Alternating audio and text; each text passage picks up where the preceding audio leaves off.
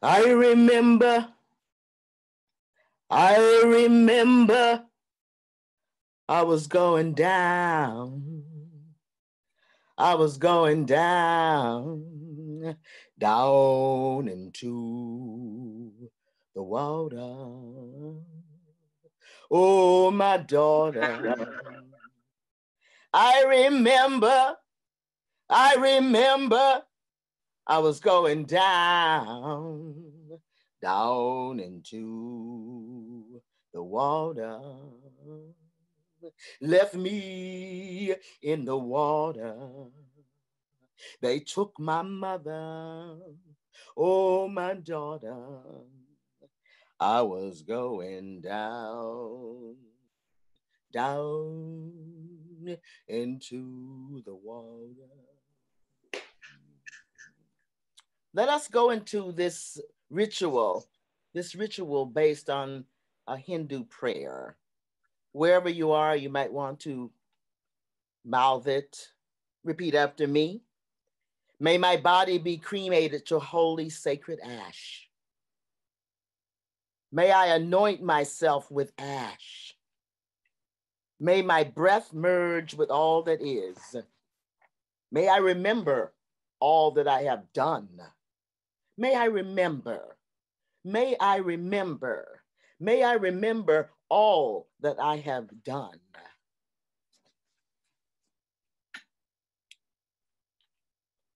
Regina, don't be turning that. That's my favorite soap. I was watching that. Well, you ain't watching it now. Who gives a fuck about the days of our lives?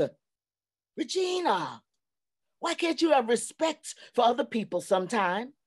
All My Children is coming on next, and I fully intend to watch it. I need something to calm my nerves after all the excitement we done had around here this morning. There you do. Mama Pearl, did that lady really kill her baby? And because of some crack?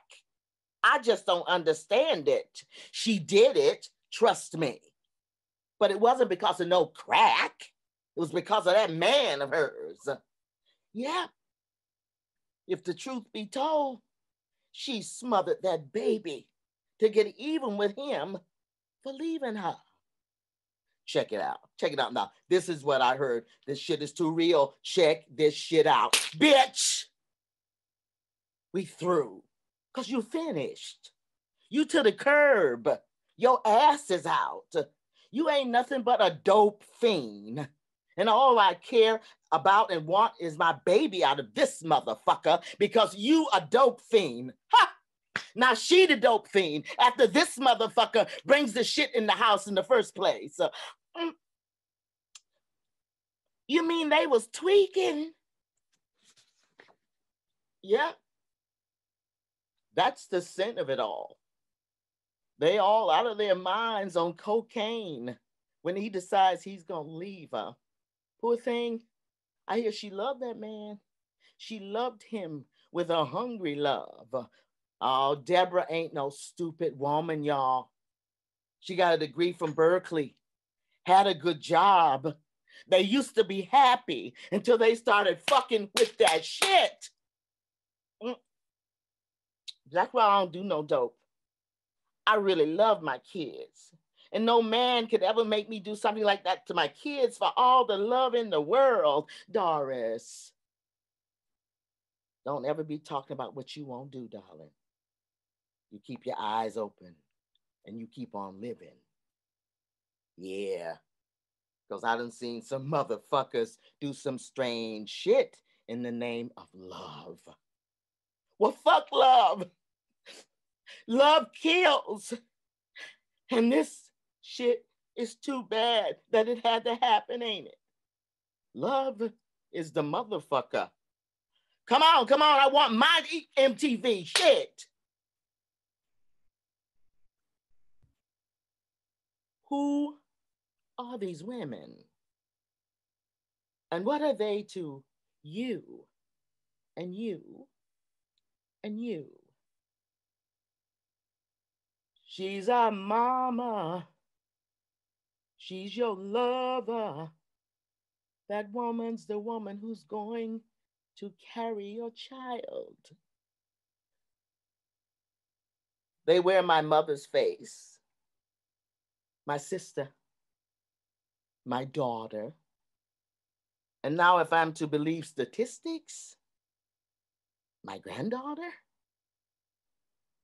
You know, working in the jails, I didn't delude myself and pretend that the time I spent with these people is going to make a whole lot of difference.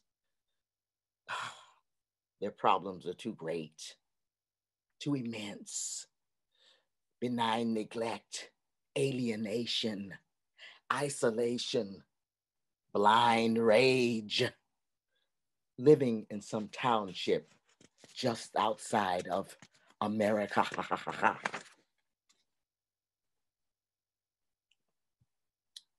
Greetings. Greetings to the Center for Hellenic Studies. And thank you all so much for this invitation. Now, you have been listening to an excerpt from my seminal work, Big Butt Girls, Hard-Headed Women. My solo performance, Exploring Life Behind Bars. You met Doris, a thumb-sucking teenager, Regina, a battle street hustler, and Mama Pearl, the crone. What you just experienced was life in the day room where women gather to socialize, watch television, and gossip. I was hired by the California Arts Council to teach aerobics in the city jail in San Francisco, and there began my work as a social activist. It was at the city jail that I first met a young woman who had murdered her baby in response to her husband's decision to leave her in the face of her addiction to crack cocaine after he had given her the drug in the first place. Now, this young woman's interaction with the other female inmates was harrowing. She was being escorted to the showers and flanked all sides by deputies, and the women, the other inmates, had turned into self-righteous harpies, gashing teeth, tears flowing, raging, and struggling to harm her. Get that bitch, that baby-killing bitch. Let me at that bitch. You killed my baby, bitch. Classic drama in a modern day room in an American city. The name for my company, the Medea Project, Theater for Incarcerated Women, was born with the retelling of this story. What are the ways that we are killing our children? This incident reminded me of the myth of Medea and Jason, the killing of her and Jason's children, the classic woman who had loved so much, too much, and then was betrayed, abandoned by her man. I'm still haunted by the sadness in her eyes. I am Rhodessa, the daughter of Estella, the granddaughter of Flossie and Anna, and the mother of Sandra Lee, the grandmother of Chaz Nicole, and now the great-grandmother of Azel Anu. I'm also the founder, artistic director of the Medea Project, Theater for Incarcerated Women, the HIV Circle.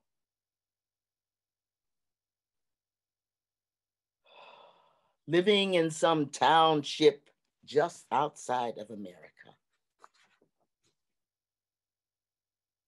My earliest experiences with Greek drama, with myths, came with my father, a migrant crew leader, and my mother, who together they decided it was time for us to come off the agricultural trek and settle in upstate New York. We were a large family, 8 children in total in that farmhouse, 5 boys and 3 girls. My mom and dad had bought this large, drafty farmhouse with some acres of land, and they set out to be dirt farmers. I remember the other farmers showing up with boxes of books for us. Books with beautiful drawings, paintings, exquisite leather-bound, gorgeous wood prints. Books.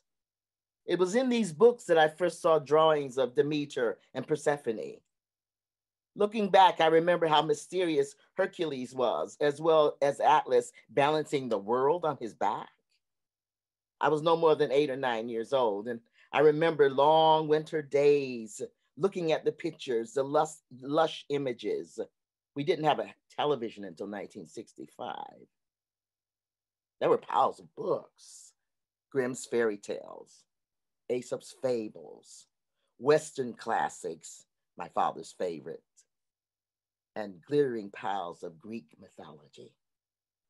I remember seeing Persephone being abducted by Hades in his beautiful, awesome chariot. Persephone dressed in some lacy, flowery confection. Meanwhile, she's being swept away by a dark man under distress.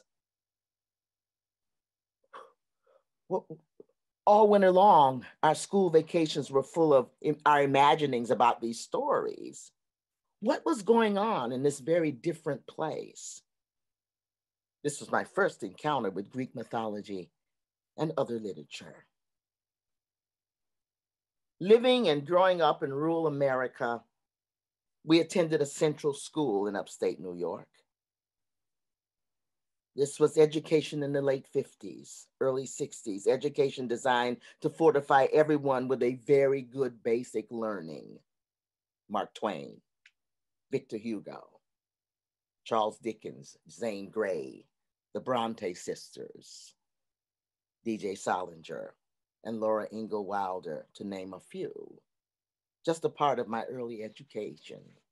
Alongside home economics, history, business, gym class, choir, art classes. And as Black folks in a rural community, a German-American community, my brothers studied German, spoke German, and we all touched on Latin. And my sister was immersed in it. She understood it very well. It was a very good beginning.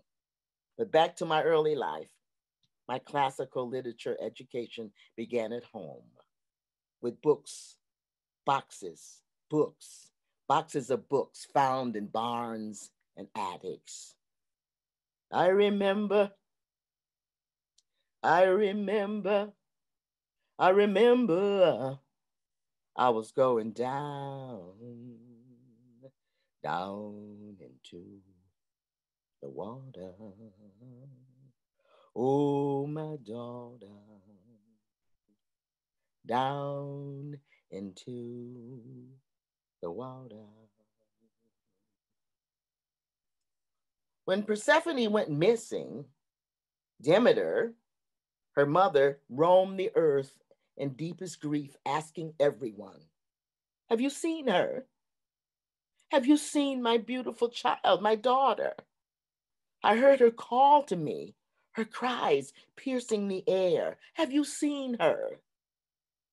Wandering each day of her grief more terrible than the last, and she finally discovered where her daughter Persephone was. She had been abducted, raped by Hades, king of the underworld, living in the land of the dead. In examining the myth of Demeter and Persephone, we went into the Medea Project. We all were immensely attracted to the book by Chanel Miller. Chanel Miller, who's the student at Stanford, who was assaulted by Brock Turner, another student at Stanford. And this was part of what she wrote. We entitled it Emily Doe's Chair Dance. And this is Chanel Miller speaking to Brock Turner, who assaulted her. She says from the courthouse, from the room, she says, "You don't know me, but you've been inside me. And that's why we're here today." The night it happened, he said, he thought I liked it. I tried to push it out of my mind, but it was so heavy, I didn't talk. I didn't eat, I didn't sleep. If a girl falls down, help her up. If she's too drunk to even walk, and falls down, do not mount her. Do not hump her. Do not take off her underwear. Do not insert your hand inside her vagina.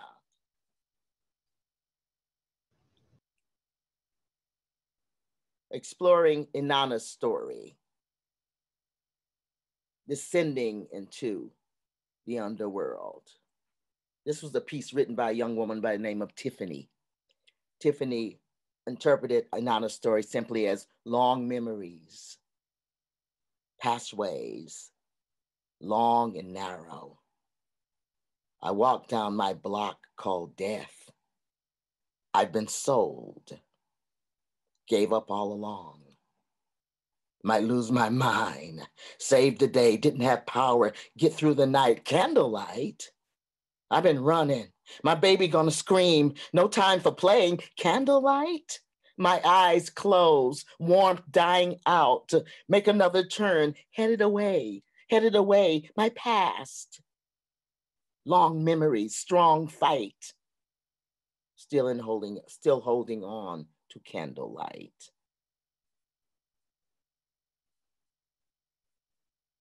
I am from, take it as it comes, get it how you live, stack chips and stay away from loose lips. I'm from, girl, where did you get them shoes? And how did you pull that dude? How did you get that car? And my so-called friends hating from afar. I am from hood parties, getting drunk off Bacardi, everybody getting at everybody. I am from, ooh, my baby's daddy makes me so sick.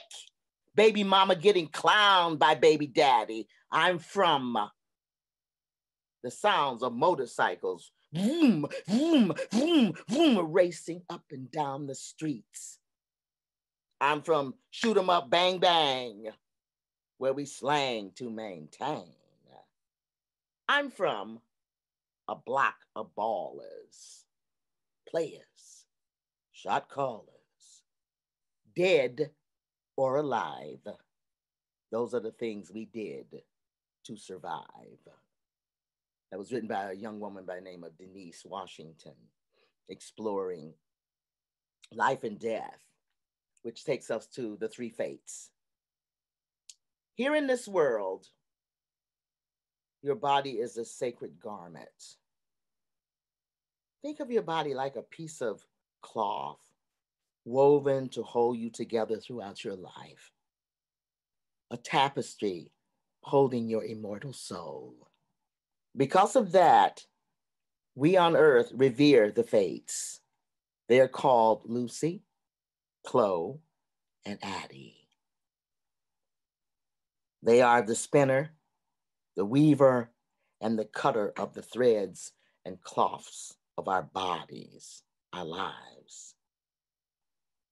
Now, Lucy, she is the goddess of beginnings. She's right there when you're born, spinning the thread that becomes the cloth of your life. She rules your birth, how long you're supposed to live, and your health. Then there's Miss Chloe. Miss Chloe is the one that pulls out the length of each thread, decides how long and what kind of life you get to live, how much time you got in this world. And finally, there's Addie. Addie, who in one hand holds your life's thread, and in the other, a pair of scissors that cuts, ending your life. She rules the end, death. She's often misunderstood. People are scared of her, but no one ever takes her for granted, nor her sisters. For all of us have this in common, people: to be born, to live, and to die. Working with women with HIV, we created a performance entitled Dancing with the Clown of Love, AIDS in the time of the 21st century. And out of this particular myth and work, we found a song, because there's always a song, and it was written by Mary Shellhammer, who is a wonderful artist, poet, writer, and it goes like this. Dear body, listen up. You got HIV and a lot of other stuff. You got mountains to climb, things to get over, forks in the road, knives in the back, hurdles to jump, stumbling blocks, things to fall into, major obstacles, disappointments to accept, unpleasantness to face, wonders to unfold, mysteries to solve. Oh, so get ready. Let's do it. Do it fast. Do it slow. Do it right. Do it up. Do it in the moonlight. Do it for free. Get paid to do it. Do it for yourself. Do it for the world.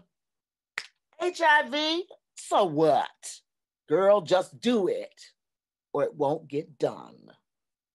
Sister girl, listen up. A big shout out to the women who came to that particular workshop and helped me create, along with the Medea Project, Dancing with the Clown of Love, because they all brought their status. They were all HIV positive, and we ended up writing and dancing and singing about it. Big love to them. And that would take us into Slouching Towards Armageddon, which we explore the myth of Pandora, which I'm not, because Pandora is so complicated. I'm not even going to get into Pandora right now. Other than that, I think she was terribly misunderstood. I think all those dudes, Zeus, Prometheus, Apollo, all them are standing around with beef of their own. And because Pandora was really a goddess, she was standing around too, looking at them. And so they decided they were going to diss her. And we're led to believe that she was given some box and was supposed to take it to the world. And it had nothing but darkness in it. And the sisters in Africa, Oshun, Yemanya, they were saying, girl, please. Them brothers ought to get themselves together, because Pandora brought the light. She was a goddess. She was one of the mothers of earth. She brought the light and consequently brought us hope. And we're working on a whole thing about Pandora, the Medea Project. And Can We Get There by Candlelight is the piece that I read about descending into the underworld. And that was the anonymous. And Dancing with the Clown of Love, as I just told you, was really about exploring HIV with women who were living with HIV. And it's been an incredible ride. And it always brings me back to the modern myths, the myths of my own life. The gypsy told my mother, I'm gonna wish you well. The gypsy told my mother, you're gonna London hell. So call on your man. He's buried in the snow. It's your son I'll be a-taking. Well, and then I'll go, yeah. Well, and then I'll go. The gypsy told my mother, oh, I'm gonna wish you well. The gypsy told my mother, oh, girl, you're gonna burn in hell. So call on your man. He's buried in the snow. It's your son I'll be a-taking. Well, and then I'll go, yeah. Well, and then I'll go. Modern myths. We would create our own myths. This one comes out of hearing my mother, who had 19 pregnancies, gave birth 19 times. My mother would speak of giving birth as crying life into the world. I cried that child into the world, she'd say. So this is a piece entitled The Birth of the World, from a solo performance of mine, The Resurrection of She. Shadows are falling. Shadows are falling all night, splintered cold. The night splinters, and I was standing there. I was standing there with the others, and this man threw back his blonde head and he sang, Good Lord, I feel like I'm dying. Lord, I feel like I'm dying. Are we dead yet? Did we die? Did we try to die? Shh. My mother was standing in the middle of the room, still, shapes, silence like stone. My mother stood in the cracked night, and it wasn't my mother's face. 50,000 women stood in that yard. Honey, hush, 50 billion cries. You feel me? She was standing in that yard calling on God. Whose God? What God? The boy threw back his head, girl, and we all stood around and he sang to the heavens, oh Lord, good Lord, I feel like I'm dying. Are we dead yet? Are we free yet?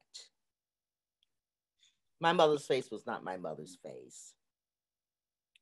It was another woman who watched her dreams fade, fall into a pile of bodies.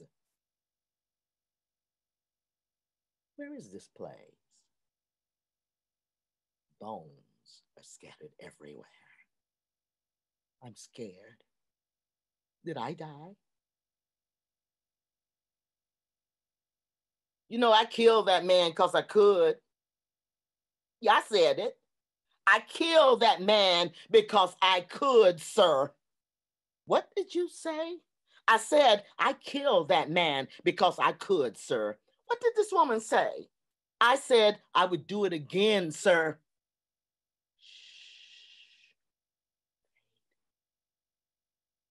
Across the room, a woman stood and she pointed at me and she said, Sister, I know you. I know you. Making art on the other side of the world.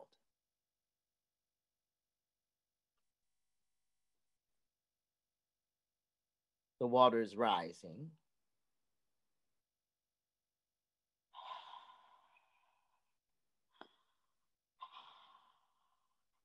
Heavy air.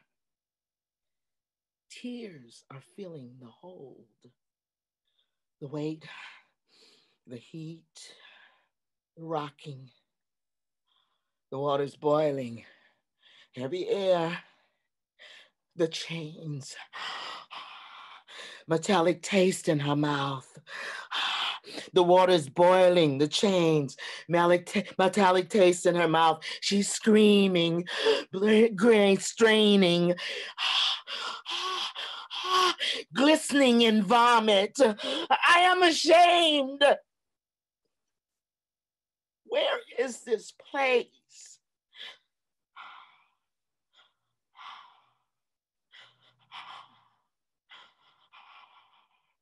Bones are scattered everywhere.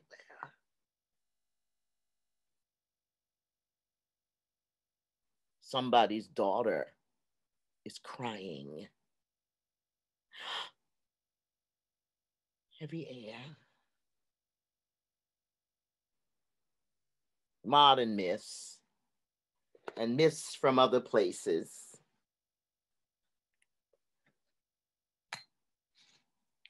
When I started to explore menopause, I had to deal with insomnia, and I'd be up late at night. I'd turn 50, and I would be up late at night, and I'd fall asleep, and this character would show up with the derby and the painted face. And my hairdresser, who was Haitian, she'd say, oh, Rhodessa, that's Lord Getty. Lord Getty is trying to get in touch with you. Lord Getty has something to share with you.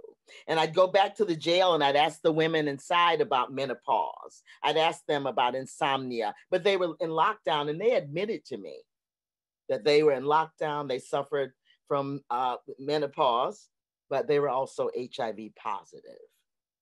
And I'd sleep and Lord Getty would show up again and again and again.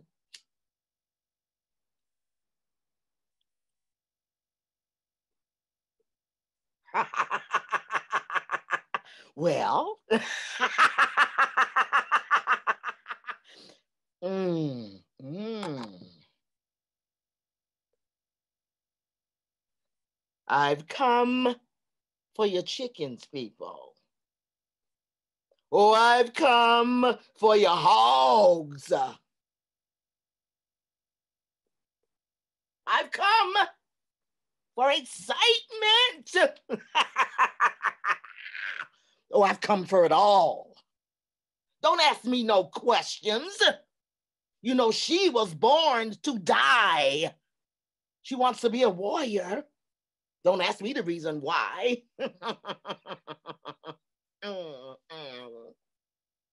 She's looking at my uniform. The girl, she seems quite glad. She wants to know me very well. Ha! I'm the best friend she's ever had. So follow me, little warriors. Let's walk out that door. Oh, there are things that you're after. And by God, I'll show you more.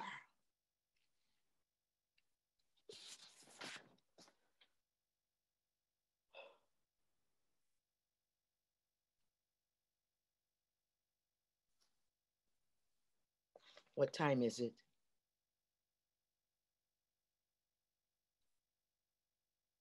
The city sleeps. What of gods and ghosts? Would you recognize them on a city bus? Oshun, the mother of civilization, is walking the streets this night. Would you know her? Would we know her? Kali is sitting with skulls all around her feet. Could she be sitting in a park somewhere right now, mumbling, complaining about the workload? And who are the acolytes? What of human sacrifice?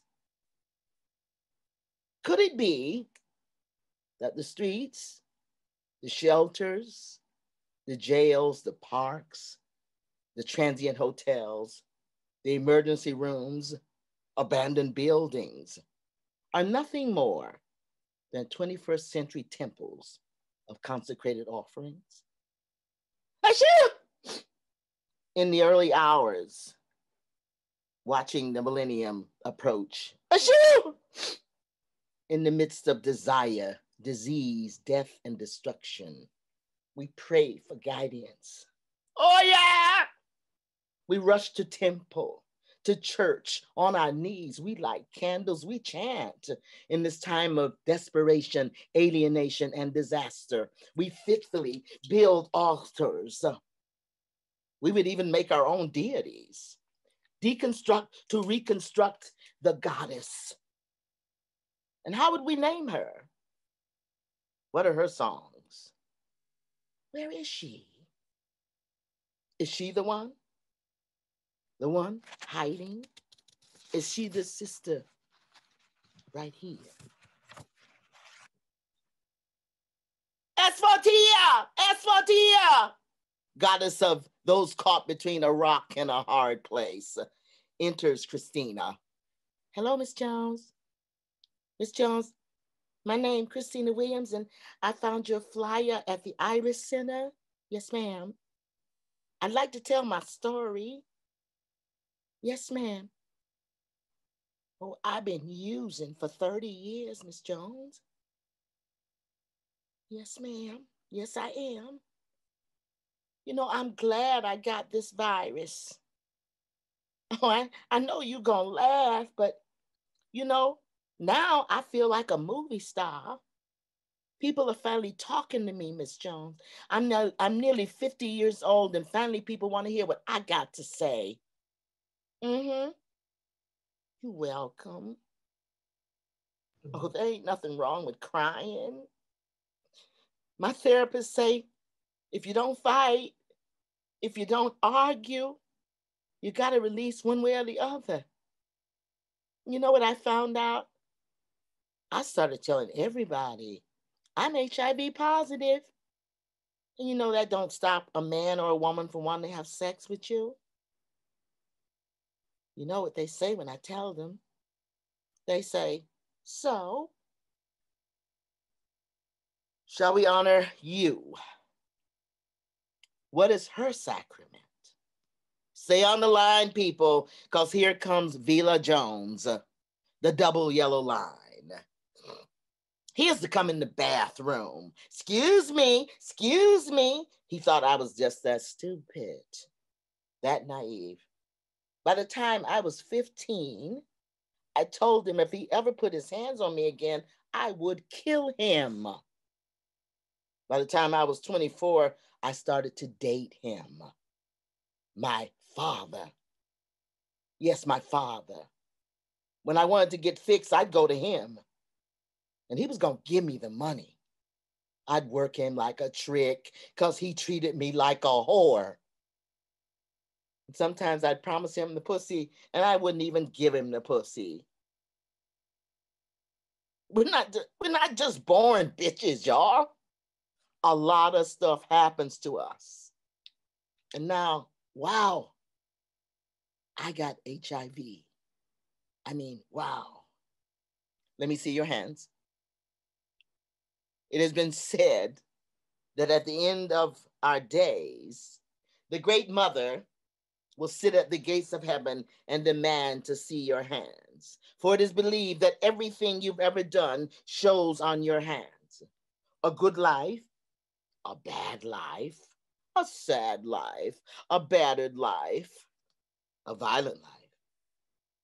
They also say that old Mr. Bones, that is I, oh, Mr. Bones, the god of death, the keeper of the cemetery, sits at the gates, and I will choose who passes through, when, and where. What is your name? What is your name? What is your name? And yours, and yours, and yours. Oh, I've come for your chickens, people. Oh, I've come for your hogs. I've come for excitement. I've come for it all. Don't ask me no questions. You know, she was born to die. She wants to be a warrior. Don't ask me the reason why. She's looking at my uniform. The girl, she seems quite glad. She wants to know me very well. I'm the best friend she's ever had. So follow me, little warriors. Let's walk out that door. There are things that you're after.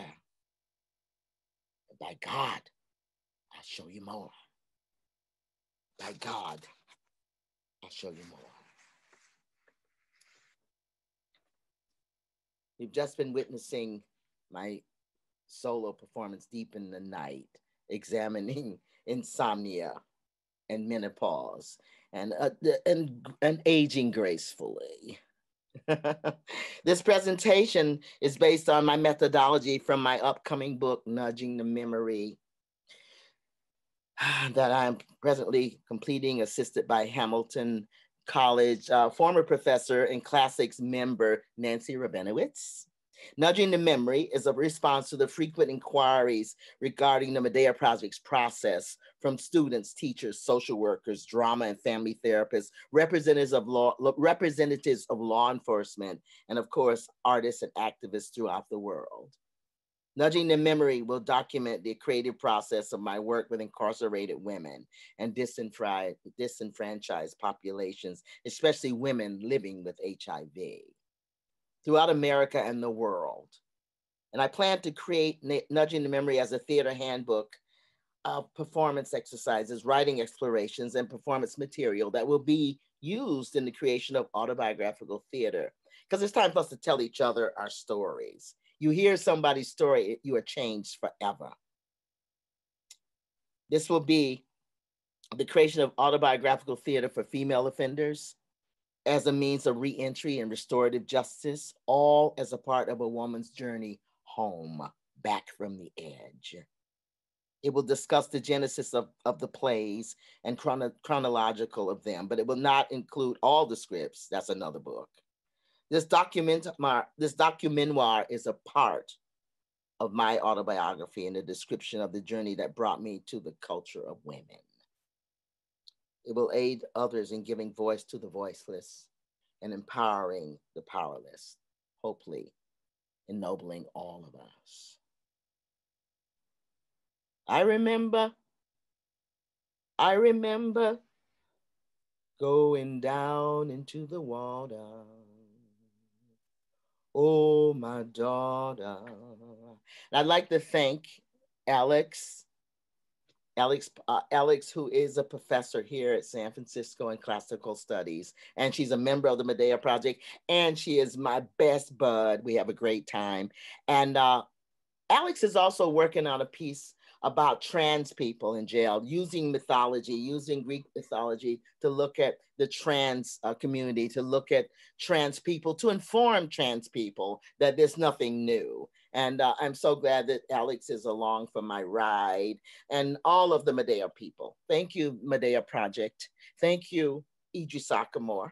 Thank you, Sonia Tolson. Thank you, Lana. Thank you. Thank you very much.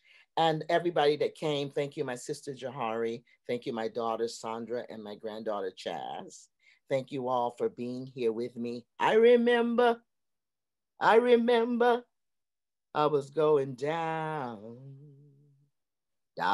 into the water. Oh, my daughter. I remember I was going down into the water. Thank you very much for being here. Thank you. Thank you so much. Thank you. Thank you. And now